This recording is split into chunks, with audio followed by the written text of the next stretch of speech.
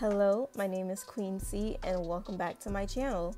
Today I've decided to make a second tutorial on how to cartoonize a photo, and this time I decided to use a picture that had a little bit more detail, had a little bit more work, so I can get more in depth on how I did it and show you guys a little bit slower how the process was, so you guys can have a better understanding for when you do it.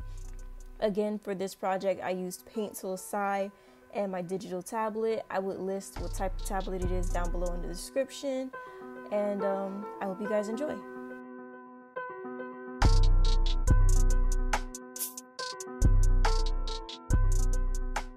So as you can see, for the first part of this video, I took my time to outline the parts that I wanted to emphasize. This step is completely optional. Some people like to start off with straight coloring and adding detail, and that's perfectly fine. The best thing about art, as I stated before, is making it your own. So for me, I like to outline the parts I want to stand out, so when I color it in, it has more of a stylized effect to it. And as you can see, this time I did not use the line work layer. I just used a regular layer. I chose the pen tool and I varied the sizing to add more emphasis and detail to certain areas and thinned it out in places where that didn't need that many details. And as you can see, I zoomed in, I zoomed out, I moved around, and I just tried to make sure I got everything. But of course, I'm human, I missed a couple of things, and as you guys will see, I had to go back to certain things and outline them. But this video is just a tad bit longer, and this is a part 1 of part 2, so that way you guys can see in a slower pace how I make the things that I make.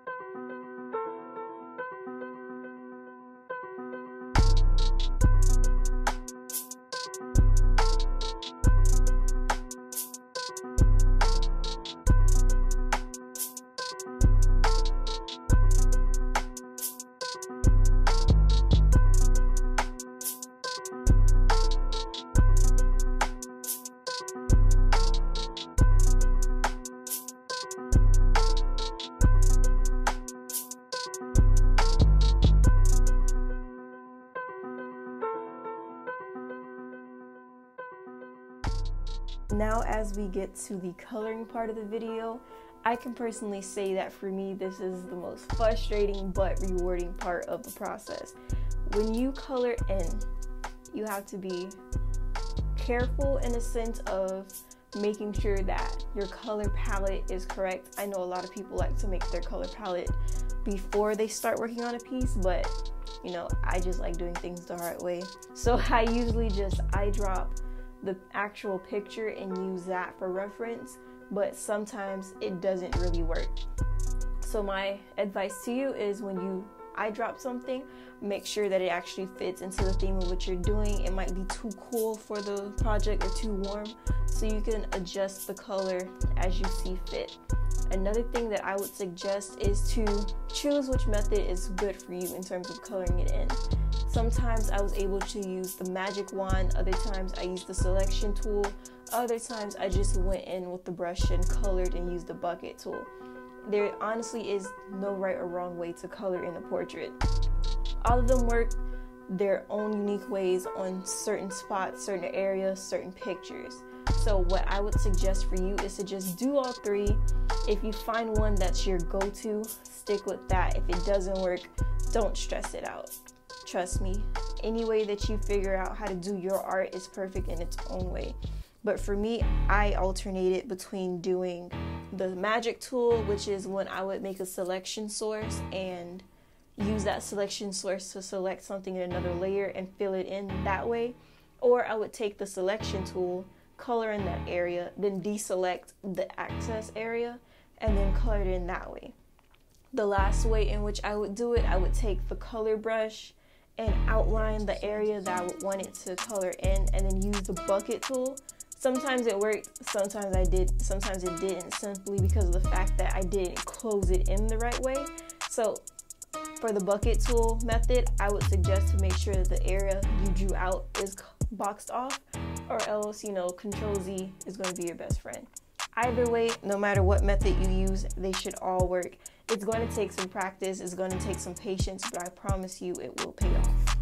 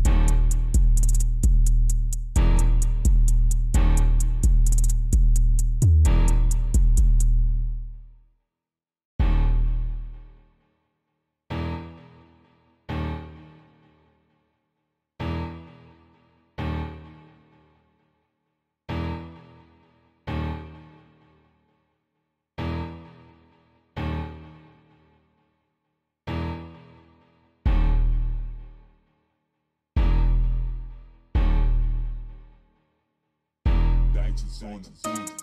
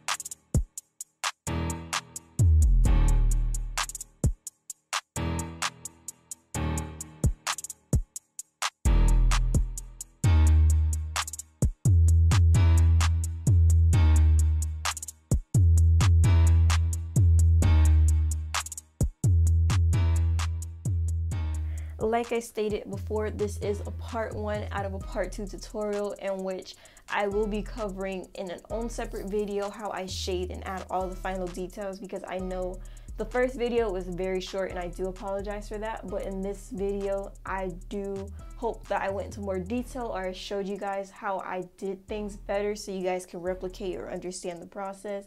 And if I did or didn't, please comment below and let me know what you think. Please like and share if you did enjoy this video, and subscribe if you like this channel. I would like to hear back from you guys. I would like to see and hear from you guys again, so please like and subscribe, and I hope you have a great day.